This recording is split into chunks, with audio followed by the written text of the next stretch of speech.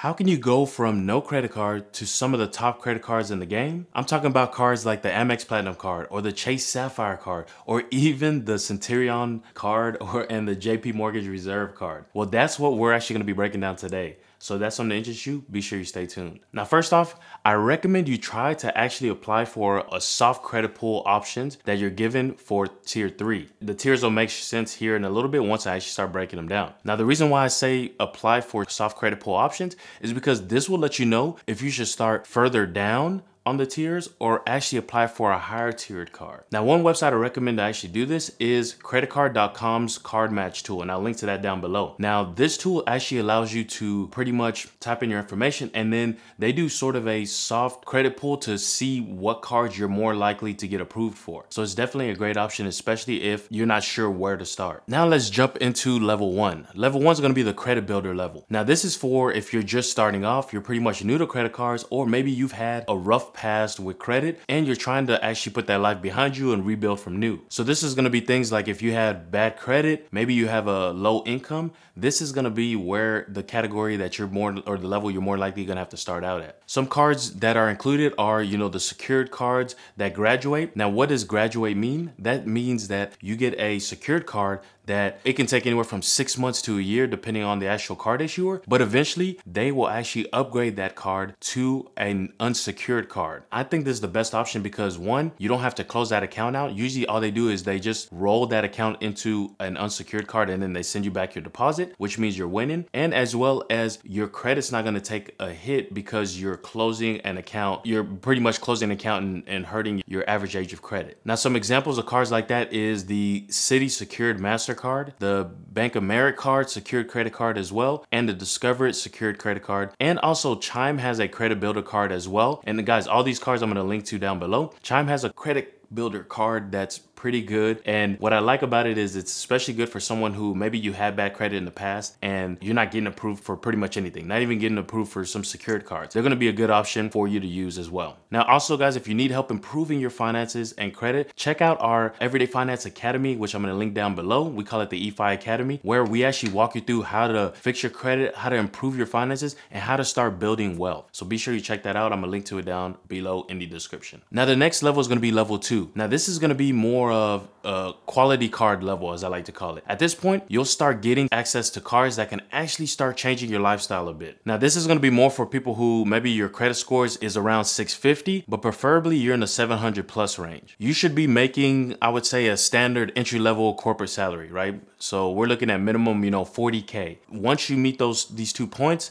then it's a good idea to kind of start looking into these cards. Now, 2 cards for me that come to mind is going to be the Amex Gold card, which I own, and the Chase Sapphire Preferred card that I own as well. There's also the Chase Freedom Unlimited card, which I own as well. And so a few other ones are going to be the Citi Premier card and cards on this level from other types of credit card issuers, right? Cards that, you can really just look up like Amex Gold card competitors or whatever the case may be. And on Google, you're going to see a bunch of cards that kind of fall in that tier. Now, the good thing about cards at this point is that now you're going to be able to start earning credit card points, okay? You can think about it as, so there's some cards out there that say you earn 2% or 1% cash back with this card. Credit card points are essentially the same thing, right? It's kind of like you're getting a certain credit card issuer's currency. So for example, Amex has membership rewards points and Chase has ultimate rewards points. And with these points, you're able to do things like get cash back. You're able to use them to pay off transactions on your card. You're even able to transfer these points to their transfer partners. So they have like airlines you can transfer it to use the points to buy airplane tickets, to be able to transfer them to hotels, to use the points to buy stays at certain hotels, okay? So this is where things can really change for you because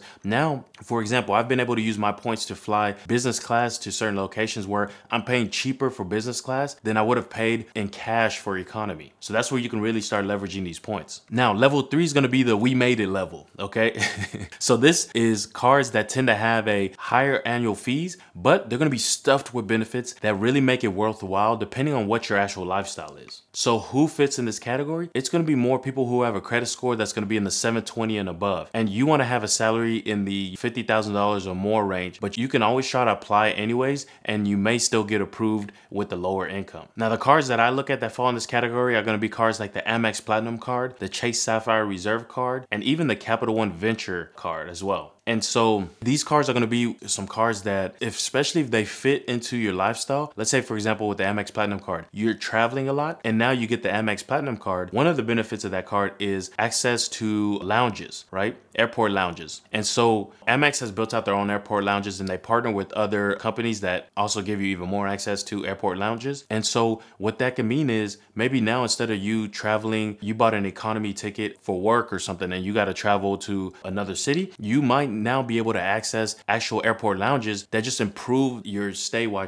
you're at the airport. Now, these lounges, guys, can have stuff like food, they'll have drinks. Some lounges will even have showers, places to sleep, things like that, where you get more of a premium experience whenever you're at the airport, and just you're able to be a lot more comfortable than you waiting at the gate and just sitting in a chair where you might not have an outlet, so on and so forth. Now, the next level is going to be level 4. Now, this is the exclusive tier, or the exclusive level, the way I like to look at it, okay? So you can see annual fees are going to be in the 4 to 5 digits, and there's not going to be much benefit to the average person. But then again, are you average if you actually meet the requirements to even be able to get these cards in the first place, right? These cards are going to be more for people who are, you spend a crazy amount of money on credit cards. Think hundreds of thousands of dollars. And typically these cards are going to be invite only, meaning you can't even apply for these. They have to invite you to apply. Now, these cards are going to be cards like, the main one that pops into my mind is the Amex Centurion card. It has a $10,000 initiation fee. And the way it works typically is you have other Amex cards, and JP Morgan has a card as well, which is Chase. And typically the way these cards work is they want to see, you have other cards with them and they see that you're spending a large amount of money, and they decide, hey, let's try to upgrade this guy, or let's try to get this guy into our more premium program. And you'll see with those programs is typically, I think the real benefit comes from you being able to have someone you can call to book stuff for you. And that way